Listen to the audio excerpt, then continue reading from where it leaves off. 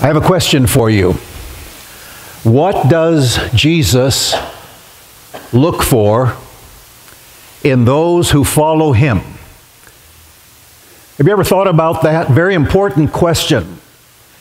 What does Jesus look for in those who follow him? Our text today will seek to provide an answer to that fundamental, important question. What does Jesus look for in those who follow him? I invite you to turn with me to the Gospel of Matthew, Matthew chapter 8. And we're going to drop down to verse 18 and begin there.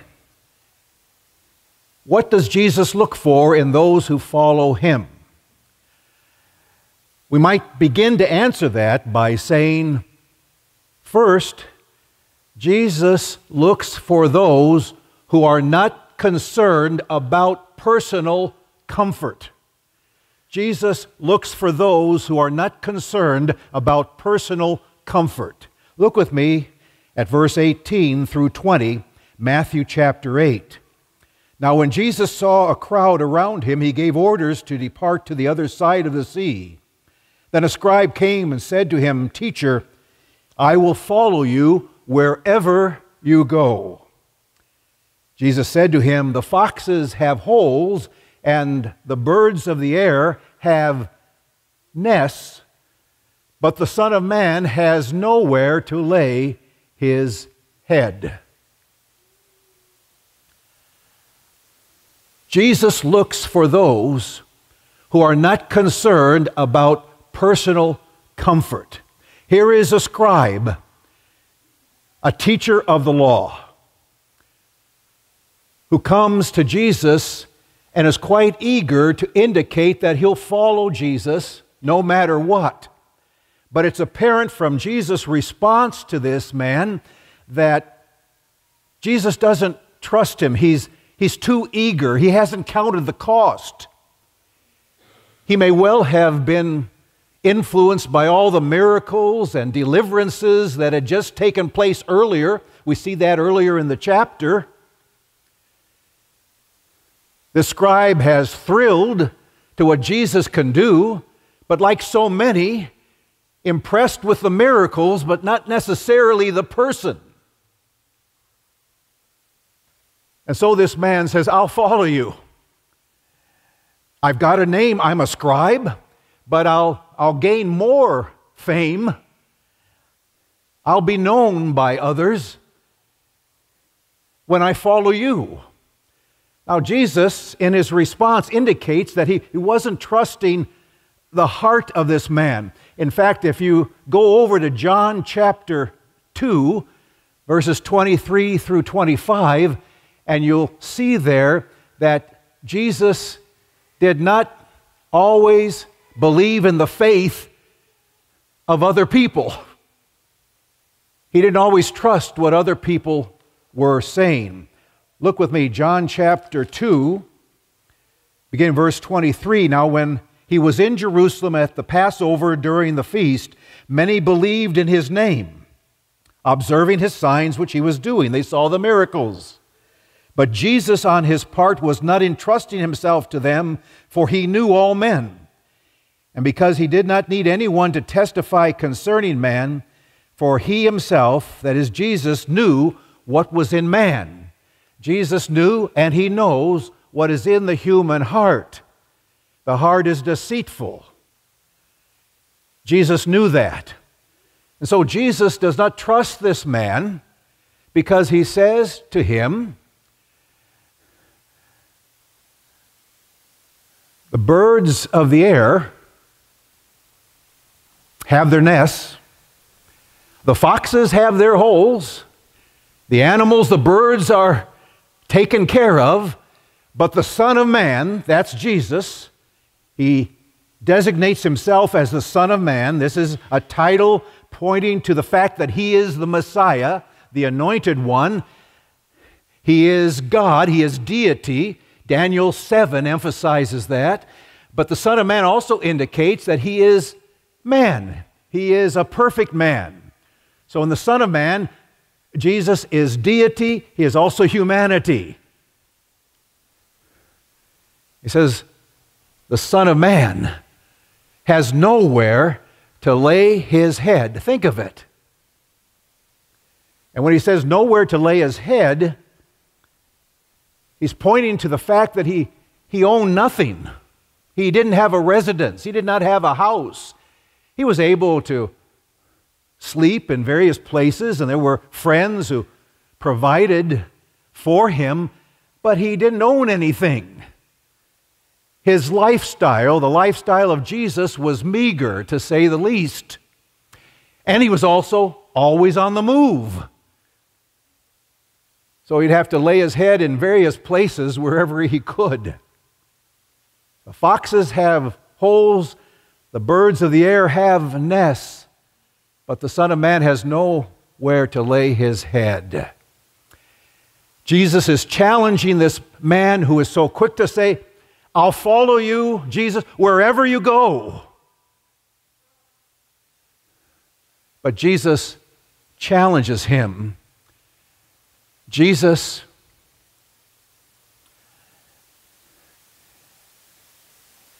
says to the man in so many words, count the cost.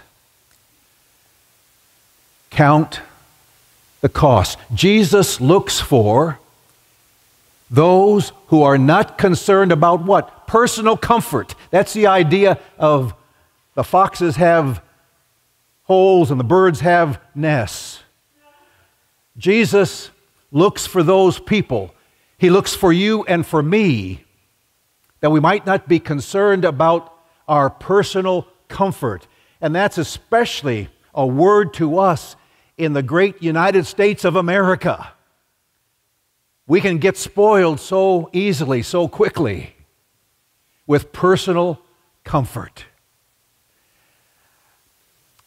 Several years ago, I was at a Bible camp in Minnesota, and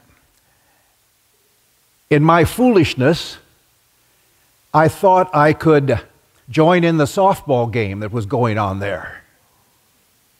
Now, you'd never think that I would be foolish or silly, but I joined in that softball game, and came time for me to bat, and my pride took over, and I was going to hit that softball no matter what, to let all these other guys around here and some of the gals just see that the one who was speaking at camp also knew something about playing softball. So I hit the ball, and it was a line drive out toward right field. It fell in, wasn't caught, and I raced to first base. And then pride took over. I'm going to stretch this into a double. And I rounded first, and I was going towards second as fast as I could go. And I got to second base all right. Didn't even have to slide. I got there.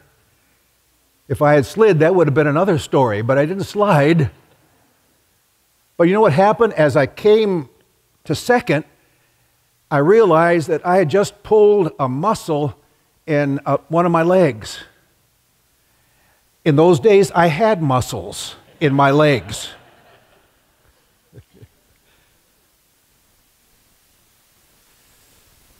It was searing pain.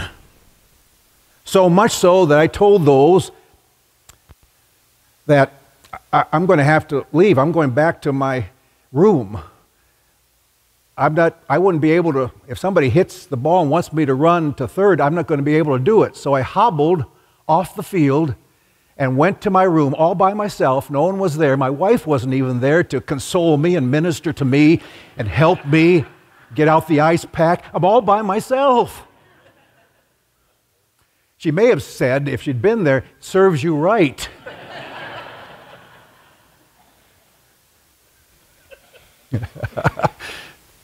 So there I was, and I was supposed to speak that evening. And I went, how am I going to get up and speak? I mean, I can hardly move. Well, God gave me the grace to get up and speak, although it was a challenge.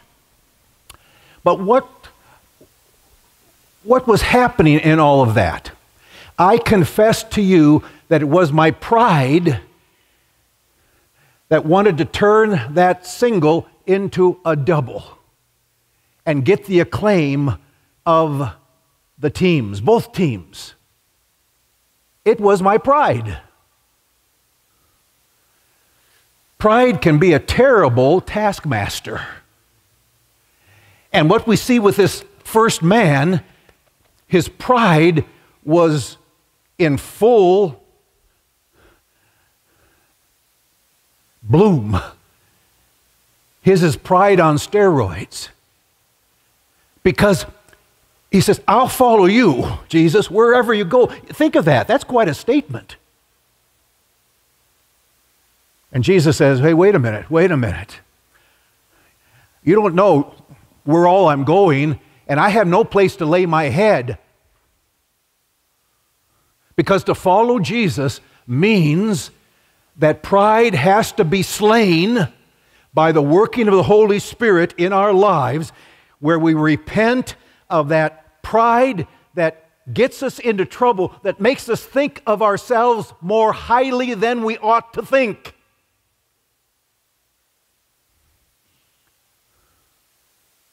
His pride made him want to make this display of total commitment to Jesus.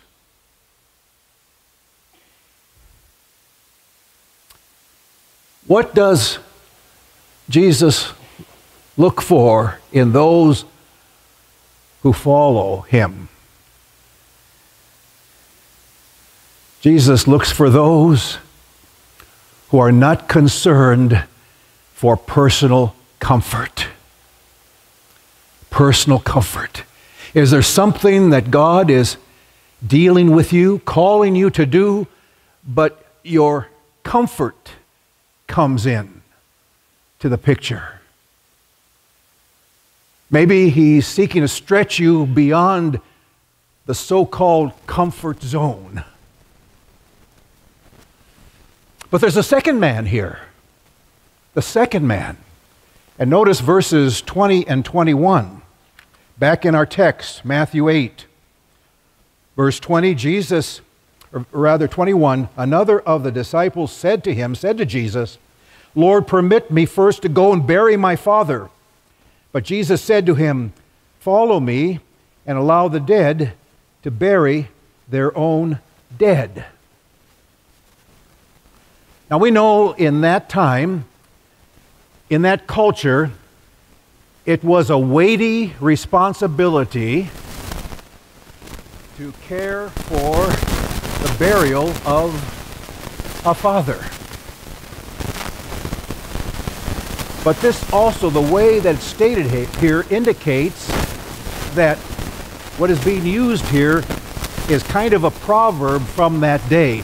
To go and bury your father did not have to do with whether your father was dead or alive.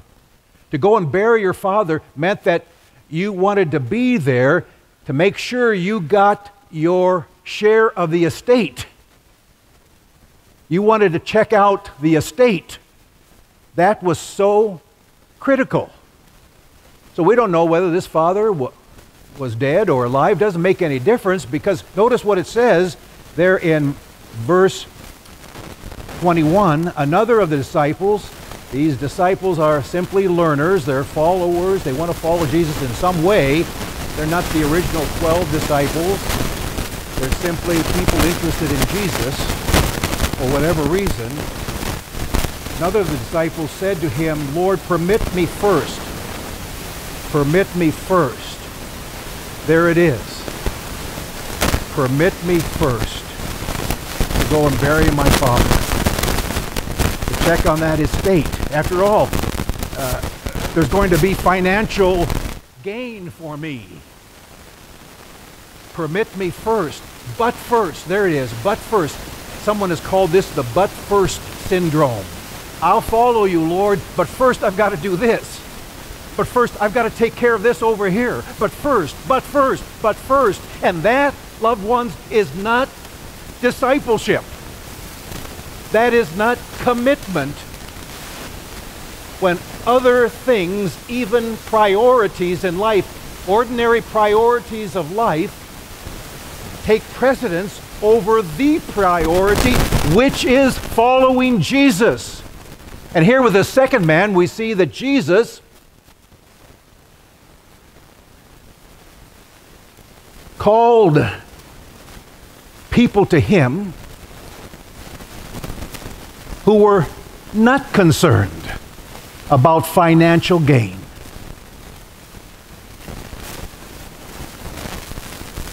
Jesus knew that those who had other priorities, and here with this man it's financial gain, would not be true disciples.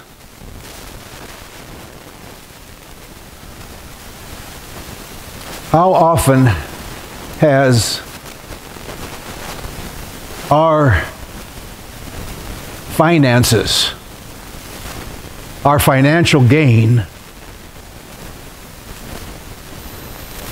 limited you and me from really following Jesus? How often? Don't we trust him? Don't we trust his promises in terms of the fact that he will supply all our needs according to his riches in Christ Jesus? John D. Rockefeller, you remember him? Some of you anyway. John D. Rockefeller gave us 3 rules for financial success. You know what those were? Well, being the great financial analyst that I am, I'm going to give you those 3 rules right now. Here it is. Financial advice. Free. It's free. Number 1 rule, he said. Get up early. Go into work early. Second rule, stay late at your work. Stay late at your work. Third rule, find oil. Somehow the third rule negates the first 2. But that's what he said. Well, you see, God, Jesus, in calling us to follow him, wants us to be free of depending upon our personal comfort or depending upon our financial gain. Jesus calls those to follow who are not concerned about personal comfort, who are not concerned about financial gain. That's what the Word is teaching us here. So how is it with you today? You who name the name of the Lord. Is he calling you to something? A greater commitment? Wholehearted commitment? You see, all of us can wane in our commitment to Jesus. Because that's life. That's why we need to live in daily repentance and forgiveness. We all need forgiveness. We need the gospel of Jesus every day because we all fall short even of wholehearted commitment, don't we? And we have that. And so, as we realize our brokenness and our inability to be free of all desire for personal comfort and our inability to let the finances go, there is Jesus. There is Jesus with arms open, saying, come, come, I love you, I care for you. And you realize that the essence of discipleship is to realize what the hymn writer said, such love of God in Jesus Christ, such love demands my life, my soul, my all. There it is. That's to follow Jesus with my all. We need him. And there is forgiveness with him, even for those times when our comfort is what we're thinking about, when our finances seem to rule. There he's there, calling us to repentance. The call to repentance is a work of grace. Scripture says, do you not know the kindness of the Lord? Do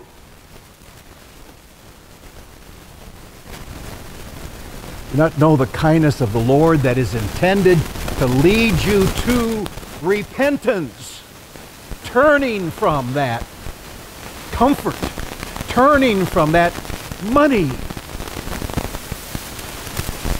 to worship the Lord with all we have and with all we are. The story is told of a master who was talking to a servant one day, and the master said to the servant, what is it about you? You seem to have something I don't have. What is it? And the servant said, it's Jesus. It's Jesus. The master said, I want what you have. I want this Jesus. The servant said to him, all right, I'll tell you what you need to do. You come with us. Put on first your bright white suit. Put on your clean white suit. Come with us and work with us all day in the mud, and you'll meet Jesus there. Master said, no, I'm not going to do that. All right, said the servant. But again, this master came a second time and said essentially the same thing. What is it about you? It's Jesus, the servant said. I want Jesus. The servant said, well, put on your white suit, come down and work with us in the mud, and you'll meet him. Master said, no, no way. Third time. Master said, what is it about you? Where does your joy come from? It's Jesus, said the servant. I want this Jesus. And the servant said, as I've said before, put on your white suit, come down and work with us in the mud, and you'll meet him there. This time the master said, yes, I'll do it. I'm going to do it. And he was ready to do it. But then the servant said to him, you don't have to do it. What? Said the master. I don't have to do it? No, said the servant. You don't have to do it. You just have to be willing to do it. And you see, that's the point. We may not be called to give up house, home, all our finances. But you and I must be willing. If the Lord said, leave and follow me, leave that wonderful house you have, would you do it? Are you willing? Or if the Lord said, I want you to be giving much more than a tithe to my work, are you willing? You see, that's the question here. Are you willing? Are you willing? And each of us must answer that question for ourselves in the private area of the human heart and will. Now, as I hasten to bring this message to a conclusion, I want you to note this with me carefully. It's very important. Will you notice in the text, Jesus says there, for the Son of Man has nowhere to lay his head. We talked about this. You saw that. He has nowhere to lay his head. Notice the verb lay there. Turn with me to John chapter 19. John chapter 19, verse 30. You're familiar with this passage. John 19 and verse 30. Therefore, when Jesus had received the sour wine, he said, "It is finished." This is at the cross now. He said, "It is finished," and Jesus bowed his head and gave up his spirit. Now the verb translated bowed his head or inclined his head is the same verb that we looked at in Matthew 8 and verse 20. For the Son of Man has nowhere to lay, to incline, to bow his head. Now, that's so powerful to me from God's Word that as Jesus told this would-be follower, the Son of Man has nowhere to lay his head, that same verb translated lay, or in John 19 translated bowed his head or inclined his head, so powerful because in John 19 we learn the one place where Jesus laid his head. Where was it, church? Where was it? It was at the cross. It was at the cross. Praise God. Praise God, the one who found no place to lay his head, who was a man of sorrows and of grief, found that place to lay his head, and it was at the cross, not for his sins, not for his shortcomings, not for his rebellions, not for his transgressions, but for you and for me. It was for us. He laid his head at that cross.